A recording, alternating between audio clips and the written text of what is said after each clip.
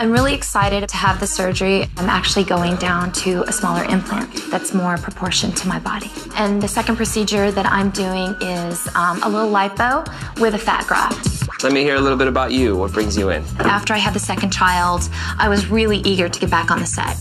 So I had a little bit of lipo done on the stomach. Okay. And I didn't get the result that I really, really wanted. And partly that's my fault. I know you're supposed to probably wait 6 months. It's recommended. I mean, well, it's just because, how much weight did you gain with the pregnancies? 34 pounds, both children. Really, exactly the same? Exactly, and they were both 7'7". Wow, that's unusual.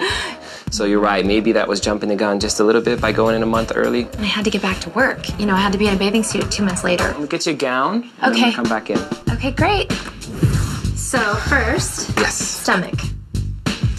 So what I want to do is get rid of the donut, which is this loose skin. Please. And then a little bit in your little love handles over here. I want to get rid of these, okay, and shape you a little bit. But what I want to do is graft or put a little bit of fat into this dent. So this canvas is nice and smooth again. What size were you? Was this about the size Full of? D right now. And what were you before pregnancy? Still the same size? No, probably an E. An E? Oh, they were huge. Okay. I could not stand. That's probably why I want them smaller now, because I just remember how huge they were. So let me know when we can do this, because I'm ready. Well, sooner the better, I guess. I'm gonna let you get dressed this time. Thank you. Okay, and I'll see you soon. Okay, thanks. All right. Bye. Morning. Good morning. You excited? I am. Today's the day. I'm gonna have you come over here and we'll do some marks on you. Okay. A lot of people may look at Angelica and say, wow, she has a perfect body already. You know, I wish I had that body.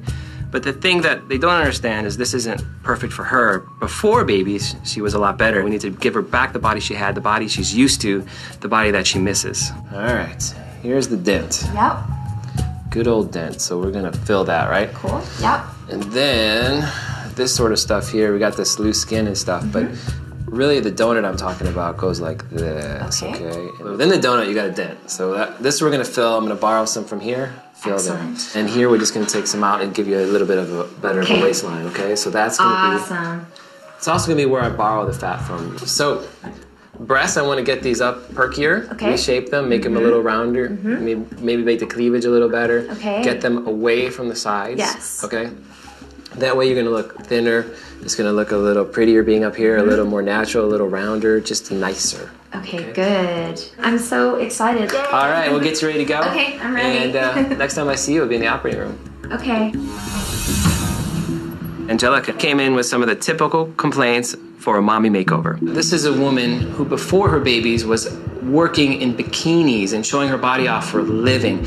After having the baby, she saw some changes. This really affected her as far as her self-confidence and working in front of the camera. So I think after the surgery, she's gonna have her pre-baby body back, and I think it may even be a little bit better. And Angelica's kind of journey from having babies back to pre-baby body, she did a lot of the work for me with working out and dieting. At this point, I took her that last step of the journey. I was able to make her breasts look younger, perkier, and just a little bit smaller. Although she didn't have a large volume of liposuction, it was a little more challenging because she doesn't have a lot of fat. So every little bit of fat that you take out, you have to be very careful not to leave a dent. So we're just gonna have to wait it out now and see how she looks down the road. We got through it, baby. My only complaint right now is I was just a little chilly. That's what I want to hear. Yeah. Like I said, I don't think recovery is going to be that rough, okay? I put a lot of numbing stuff in the breast. I don't think you'll feel any of that. And it's going to be smooth. Yeah. Hey, you look bright-eyed, bushy-tailed. You don't look like you had surgery. Come on, Mom. That's sickening. You don't look like you had surgery. Stop it. Hello. Hi. How you doing? I'm doing great, actually. Yeah? Yes. Good I like to see great. you. Good to see you. It's been about 2 weeks since Angelica's surgery, and I'm excited to see her.